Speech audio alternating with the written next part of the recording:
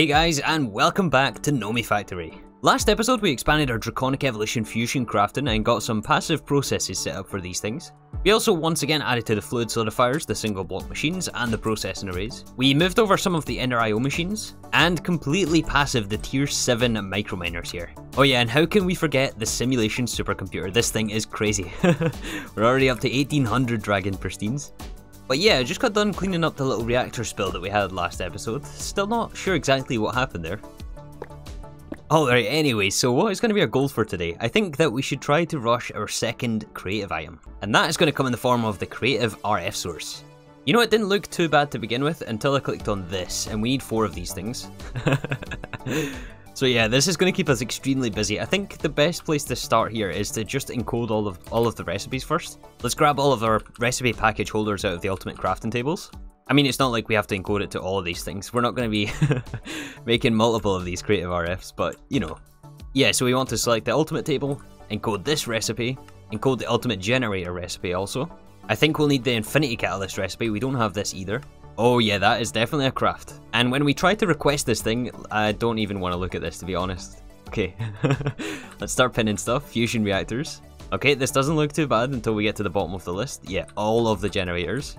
32 eternal catalysts. 1 heart of the universe. 208 chaos shards. Yeah, so we have to craft all of this up here. This might end up being a long episode for me again. But to be honest with you, I think we've got most of the infrastructure already in place here in our base. Let's see if we can just start by encoding all of the easy stuff, like for example the steam turbine. This should be very easy just to add recipes for.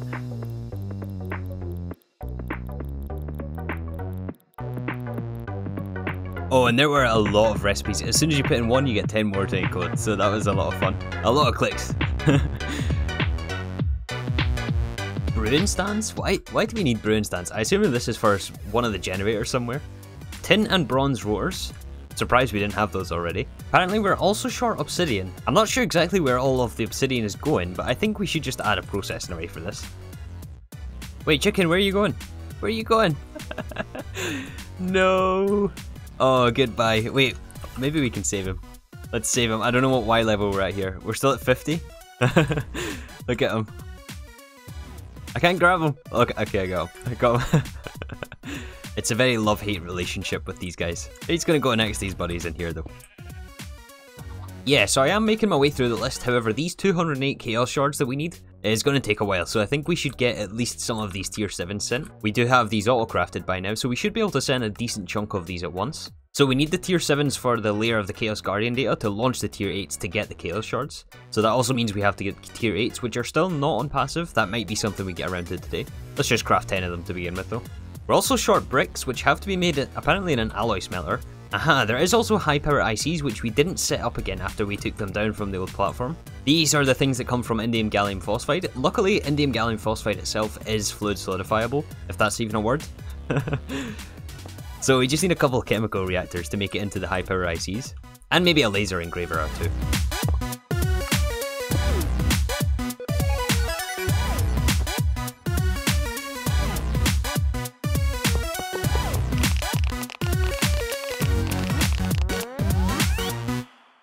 Alright, so here is creative RF source. No, I'm joking, we don't have creative RF.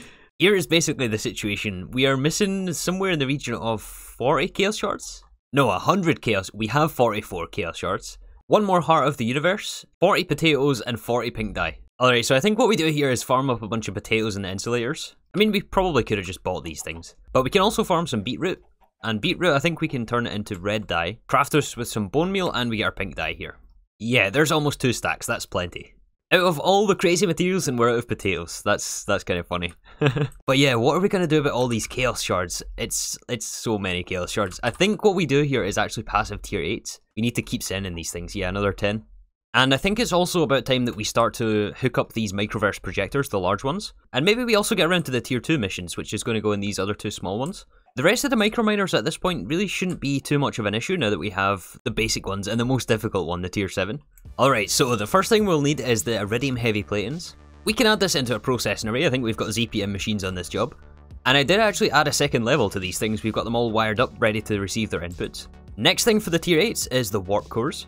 This is just going to be made with blocks of lumium, blocks of titanium, and blocks of nether stars. All things we can fluid solidify.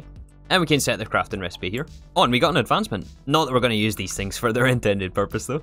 Next up, we need machine blocks, which means we also need black quartz. We have an electrolyzer somewhere doing quartzite to crushed black quartz. We just need an autoclave to mix this with some water, and this should turn it into the gems for us. Mix the gems with some steel plates and we got the machine blocks. And craft those with some stainless steel plates, which we had to fluid solidify, and this will give us our machine structures. Oh, that's right, we also need stone burnt. This can only be made in a resonator. I think we're making polished stone already though, right? Yes, we have polished stone, we just need a resonator for this step. But this is going to go where exactly? Here is the answer. There, right there. Alright, there is our stone burnt. We need to use this to make our screens, along with some resonating redstone crystals. I think we have these already in one of the processing arrays. Yeah, then we can take tier 4 circuits, EV sensors, the machine structures and the screens. And we are now auto-crafting the warp controllers. Perfect time for the rain. We can also add the HV field generator, HV machine casings, HV machine hulls, which are technically more efficient in the assembler, but not by much, and we can fluid solidify all this stuff here anyway. And we can use these along with the HV field generators for the advanced quantum chests. Maybe let's just downgrade this drawer, there's no reason to keep 2000 quantum chests. Okay, unfortunately I think that's all the easy stuff out of the way now. I believe for tier 8 the only thing we're missing is the ZPM field generators. And this is another assembly line recipe, but first we need the ZPM emitter, which is another assembly line recipe. And the LUV emitter actually. Do we make this? Yes, we make the LUV emitter. It looks like we're not making it right now for whatever reason. Apparently we're out of electrum foil. Okay, first of all let's configure the assembly lines and we can see what else we're missing for this process. Okay, 3 input buses full of platinum foil, 4x vanadium gallium cable, tier 3 circuits. No wait, not tier 3, tier 5 circuits. They're both blue, that's why I got confused here. EV and IV emitters, which we have a capped buffer of. That is a good sign. HSSE frames, we also have a capped buffer on this. And finally the LUV emitters, which we have to fix here, but those will eventually go in the last input bus here. Plug it all in. And that should be the ZPM emitter. Let's also configure the field generator. Of this, I think we're missing endostars and an aquata cable, probably. Yeah, this one has 6 inputs of fine osmium wire, awakened draconium plates, an aquata cable we don't have, the ZPM emitters we haven't crafted yet, tritanium frames we apparently also don't have, we need an assembler for this, and also endostars, which is just a crafting recipe. Alright, let me go and set some fillers and I'll be right back.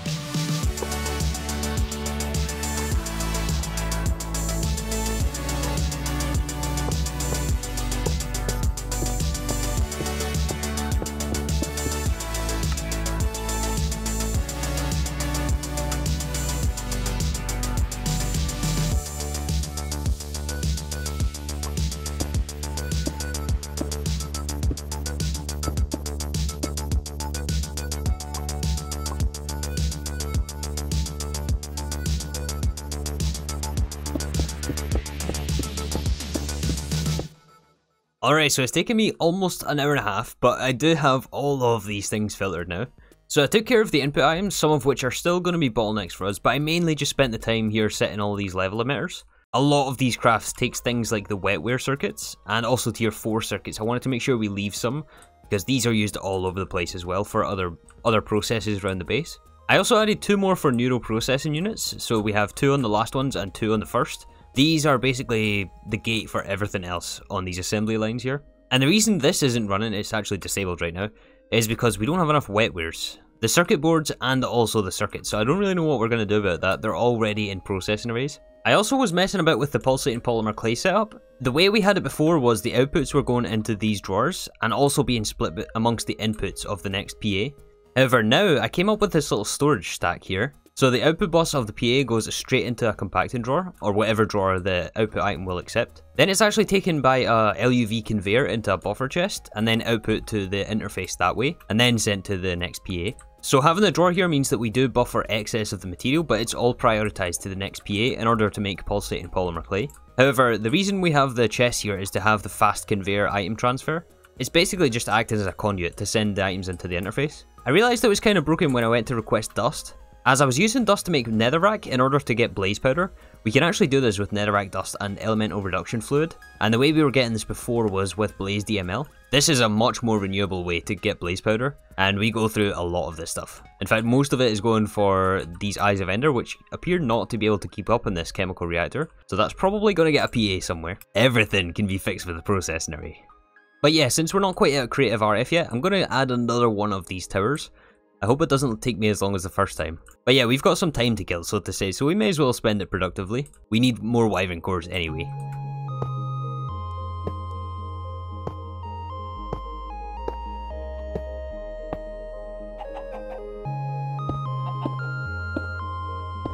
How on earth did you manage to get up there? So yeah, I've been busy here grinding this out, placing so many conduits again. And I actually managed to get 2 more chunks of fusion crafting set up. 1 more stack for wyvern cores, which we're still not actually buffering excess of. One thing I'm not sure about though is, does fusion injector tier affect the crafting speed? Let me know about that. We may end up upgrading those injectors if that's the case. But yeah, over this side I did actually manage to move over the on-demand setups that we had down at the old cobble platform. Anyway, I think that's enough fusion for today. I want to move on to these Microverse Projectors. Ideally, we want to be able to take down these Microverse Projectors that we've been leaving up on the cobble platform. These things have been really annoying me, especially that one on the end. I don't even think this has a cobble platform underneath it. No, this thing is floating. So we need to add the functionality back into our new part of the base. All of these things we still have to give power, so we'll put a CEF. Wait, check the energy input hatch. Yeah, it's all UV. We'll run all of these things at UV at least. You get a CEF, and you get a CEF. You don't get a CEF, but you get a CEF. Okay, so they all have power now. We have to supply them with the inputs for the Microverse projections. So this first one here is going to be for tier 7. There's 2 tier 7 missions, both of which we actually need. We need this for Dragon Hearts. But the main one is going to be Layer of the Chaos Guardian data. And to run this mission, we need 4 stacks of Dragon Layer data. This comes from pristine Ender Dragon matter, which is exactly the reason we have this running in the supercomputer. In fact, we're now up to 24,000 pristines. Wow. And yeah, I did add some loot fabricators down here for those. Wait, that's not the right storage monitor. It should be this on the storage monitor. Yeah, we're 18,000 Dragon Layer data, which is good. So the layer data will go into the interface along with gemstone sensors, 2 stacks of dilithium crystals, of which we have 65,000, which is awesome. And of course the tier 7 microminer, which we're actually not producing anymore, and I think that's because of neural processing units and wetwares. We're gonna definitely have to upgrade those. Anyways, I think because we're sending multiple items into this input bus, we'll have to do the little robot arm trick on this. So we point the input bus away, put on the robot arm, set the filter to supply exact. No, keep exact. And we want enough to be able to send this mission here. Oh, apparently you can't do multiple stacks in the same slot. I think you have to increase it to 128 manually. That's something I didn't know. But this, I think, works, right? Yeah, reform the multi-block, and it should run the recipe right now. Perfect. So we should see our Dragon Layer data on the output bus. Amazing. This we don't need to store in a drawer, we're just going to send this back to our AE system. However, we don't just want to use all of the tier 7 missions for this one for the Dragon Layer. We also want to have a level emitter on the bottom side of this controller, and this will only run if we have greater than 300 Dragon Hearts. Maybe 300 is too low, but we need Dragon Hearts for the ultimate material, and this is used in Eternal Catalysts, used in the Infinity Ingots and so on. And the Dragon Hearts we get from the alternate tier 7 mission. We have to hook this up somehow. How are we going to do that? I don't think we have a connection under here, do we? Not nearby. I think we have to run one over. But yeah, we also need the ability to send the mission for the Dragon Hearts, so I think we're going to have our same little export bus level emitter trick. The same sort of spaghetti mess that we used in this original projection, only hopefully it won't be as spaghetti as we have it here. Yeah, that's significantly less spaghetti. That's much better. Alright, so let me hook up the rest of these projectors. The tier 8, 9, and 10 is all going to be on demand. There's no need to automatically send those missions. Oh, wait a second. I don't know if you guys spotted this, but yeah. This setup here isn't going to work because this level emitter stops this from running when we have less than 300 hearts. And if we request the mission for the hearts, it's never going to run because we don't have enough hearts in the system. So I think this alternate tier 7 mission we have to move over to share the one with the tier 8. And since these will all be on demand, we don't need level emitters on these, and it shouldn't be affected by that. Alright, so I went ahead and set up some recipes for the tier 9 and 10. We didn't have the automatic functionality for these things before. And we also got the tier 7 dragon mission and the tier 8 in these large ones. I have also finished setting up the tier 4 microminer for dense ores. We can use these for diamonds and some redstone for rhodochrosite. So these have their outputs going to a drawer, and we just have the request system here. This is not being sent automatically. The next medium Microverse projector is going to be actually for this tier 4 mission that we haven't used before for Infinity Dust blocks. These are used for Grains of Infinity. I noticed our Grains of Infinity are getting very, very low, below 5,000. However, to send this mission, we do need the composition sensor, which means we first need to make the HV sensor. I don't think we're making this thing yet. And more crafters, some optical sensors, some stainless steel plates, and that's a very easy recipe to add for the composition sensor. I am going to downgrade this though, there's no reason to buffer 2,000 of these things. But yeah, then we can set up our recipe for the tier 4 grains mission, and we can configure this one just like the other one. I'm going to share this with the tier 5 boron mission. Well, I guess it's the ores mission, but yeah, I think this is more or less the only way to get boron. At least it's the easiest way in the late game. We also can get some ender pearls this way as well, and all of these things will just be output to some drawers. Pearls I think can go in a compacting drawer. Yeah, this is going to be a lot of drawers here. But I think most of the stuff we end up voiding anyway. At this stage of the game we really have to target exactly what we need from the microminers. Storage upgrade them all, leave space at least for a void upgrade. And yeah, we void the beryllium, we void the sphalerite, we void the palladium. Bastnasite we can void whatever this thing is. Don't think I've actually ever used that ore. Osmium we can void, uranium we can void, monazite and molybdenite we void. Oh, and oil sands, we don't need oil sands.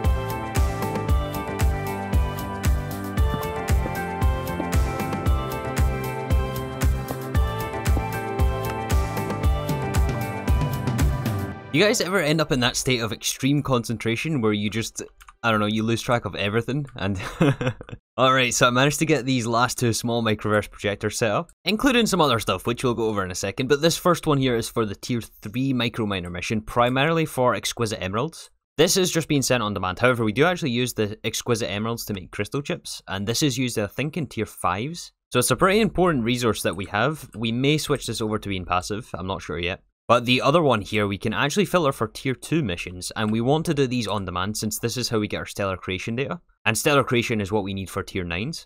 But if we're going to set up the missions passively, that means we have to craft the microminers passively. So if we come over here to our extended crafting area, beneath this sand pillar here, so I remember to filter it, I have also configured this little setup here, which is the same as the tier 7. We request all the items that we need for the tier 2 mission, although apparently we're not making diesel generators. Maybe it's just catching up to some buffers, I don't know, we'll see. But then yeah, we just have the limited item filter to supply exactly one recipe. Recipe package is doing the tier 2 mission. This is going to get packaged as soon as we get the diesel generator. There we go. It's almost instant. Oh, and it's already put 120 packages in our AE system. Yeah, we have to request these in this interface. That's going to drop them into all of these tables. I think if we set the item conduits correctly here. Oh yeah, we're making tier 2s. Oh nice. Yep, and the finished product should just go back to our AE system. We got a storage monitor on the front. Then we can add it to this interface on the small projector. So this is going to be the tier 2 mission for stellar creation. We also need ultra dense hydrogen. And the rocket fuel we're already given in a creative tank underneath. Let's plug all of this in, and we should see this start to run any second now. We only get one output for this, so we only need the one drawer on this. Oh yeah, and set the robot arm settings correctly. And import. How are you running? Yes, perfect, perfect. Although maybe we want to switch this with a smaller output bus. Yeah, you know what, I'm going to put an LV output bus. We don't need to have the full LUV buffer on the output. There we go, and we're passively generating stellar creation data. Awesome. I do want to find out what's happening with these advanced field gens though. So yeah, as you can see, our crafter wall has filled up quite a bit. We got all of these spaces filled. In fact, we're on the last wall here. We may have to expand this out a bit further. But yeah, the diesel gens, they take all of these MV components. It looks like we're just not making motors fast enough, which is copper wire. I guess it's just the speed of this crafter, but it should be fine. We got some upgrades in there. It's going to fill some buffers eventually. Yeah, it's going to be perfectly fine. You guys want to see something absolutely insane? Look at this. So I might have mentioned earlier that we needed electrum foil. Maybe we should have built these closer together. But yeah, we have a fluid solidifier LUV doing electrum plates. That's all going to output to this chest. Oh my goodness, the speed is insane. Let's put on some conveyor modules to transfer between the chests, just so that it's really rapid item transfer. That's going to go into 16 LUV cluster mills, and let's upgrade the drawer so we can actually see this thing, and it doesn't fill up immediately. Oh, look at this. I think we get like 4 stacks at a time. Yeah, that's us on 5,000, 6,000, 7,000. Oh my goodness, that's insane. It's insane and I love it. That's why I love PAs. Alright, but one more thing. Since we got tier 8s on passive, I have also filtered this recipe in here. This one is the only one that doesn't follow the same rule as the rest of these things. So because the tier 8 mission requires 2 recipe packages, index 0 and index 1, this has to be split amongst 2 packagers, which apparently are not plugged in. Did I not plug this in? No, I guess not. Wait, it is plugged in. It should be plugged in. Maybe if we replace them? Okay, that was weird. I'm not sure what happened there. But yeah, this index 1 is marked as only the field generators at ZPM. The reason that we have 2 here, by the way, is just because this is more than 9 items on the input. 9 unique items. So field generators are limited item filtered in the left hand side, and all of the rest is limited item filtered in the right. And whenever we have less than, let's say 8 tier 8s, it's going to emit a signal. This is going to be extract with signal, and the rest should be more or less exactly the same. We request the recipe package here once it all packages itself up. Oh wait, did I miss an item here? I think I might have missed one of these things in the filters. Alright, 30 minutes of troubleshooting later, the problem turns out to be that I filtered in crystal matrix plating rather than the heavy plating, which is the reason it wasn't packaging itself.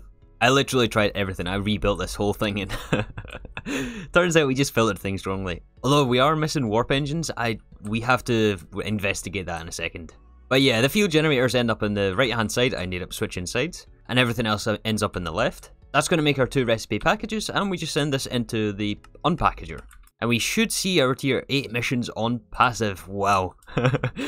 Yeah, now we just need warp engines to be able to make the rest. So because we're doing 2 different indexes in different packagers, we have to have separate level emitters here. This is based on the index 1, which is for the field generators only. This is the extra item that doesn't fit in the table. So this only works if we have below 4 of these things, just so that we don't buffer too many field generators as the packages. Then the other issue that we have to take care of here is this unpackager is going to just fill with these packages. So we have to add a limited item filler on the insert here. Limited for only 1 of these things. Yeah, it's also going to buffer it in its send slot, I guess, is what this is. It's waiting for the index 1 to come. I think we'll need another one of those to set the filter as well. I wonder if we can craft some warp engines by hand. Yeah, there we go, and now we can set the filter. Alright, so it's now been quite a few hours since I've started this episode, and I think we have enough chaos shards for our creative RF. I was able to send the tier 9 mission, and we have a tier 10 crafted here. Let's see if the auto mission ends up working in this Microverse Projector. Oh yeah, we have green lights. And if we check our recipe again for the RF source, we are only missing, I think, just chaos shards. Yeah, we're missing 1 tier 8 mission. And I think just the heart of the universe at the bottom, which is currently in the Microverse Projector. So 1 more tier 8 mission, and we need some patience for that projection to finish. Yeah, it's about halfway there. I have a feeling also this RF source is going to take quite a while to craft as well. But you know what, while we wait on that thing, I think it's time for some demolition. Some therapeutic demolition.